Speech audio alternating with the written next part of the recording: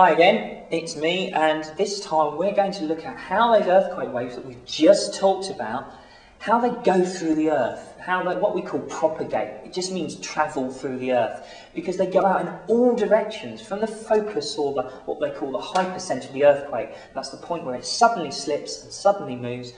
That is the focus, and the earthquake waves go from there across the entire earth.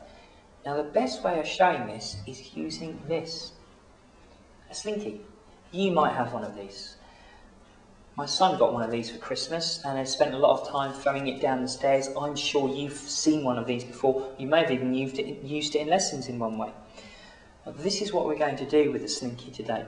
You might have one of these and see if your teacher's got one, and maybe afterwards you can have a go to see exactly how the Slinky moves. What I'm going to do is move from one end of the Slinky to the other. I'm not going to move this side, I'm only going to move this side. And I'm going to push along this direction, and let's see what happens.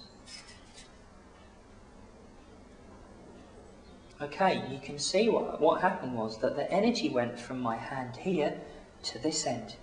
Now I want you to look again at the Slinky, and I'm going to do the same thing again.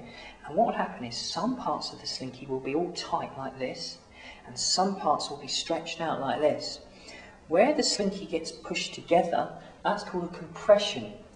Where it's stretched apart, it's called a dilation. And when the wave moves through, some parts of the Slinky are compressed and some parts are dilated. So let's try and see if we can see that again. And I want you to concentrate, like I said, just on one part of the Slinky. Now, you may have noticed that, and some of the sharper ones of you might have noticed that it travelled to one end of the Slinky and then back down again. It bounces off, it gets reflected and refracted and goes off in all different directions, and that's what happens. Now, we call this wave a primary wave or a push wave. And actually, the earthquake that occurred in Indonesia was so powerful that it pushed up the Earth's crust underneath London, underneath England, and made it jump by 1 millimetre. Now 1 millimetre's not a lot, but that came from 11,000 kilometres away. You can then imagine how powerful it was in Indonesia, off the coast of Sumatra. It was very, very powerful. Okay, so now we've gone through all the different things of earthquake waves. I talked to you about P waves. There's another wave actually called an S wave, which moves in a different one. I'll just quickly talk to you about that before moving on to something else. Before we pushed along our Slinky, and that was fine, and it pushed up and down. But waves don't all move in exactly the same way. We have another wave called a shear wave. And this time, instead of me pushing through the gap here like this, I'm going to do something else. I'm going to push downwards. Now, look at that. Look again. Let's just let it settle down.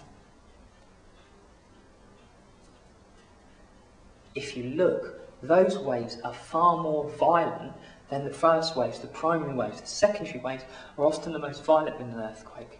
And sometimes people run out of houses when they feel the push wave and the bang that sometimes you get with it. And when they run out, bits of building fall on them because the secondary wave usually comes a few seconds or a minute or so afterwards.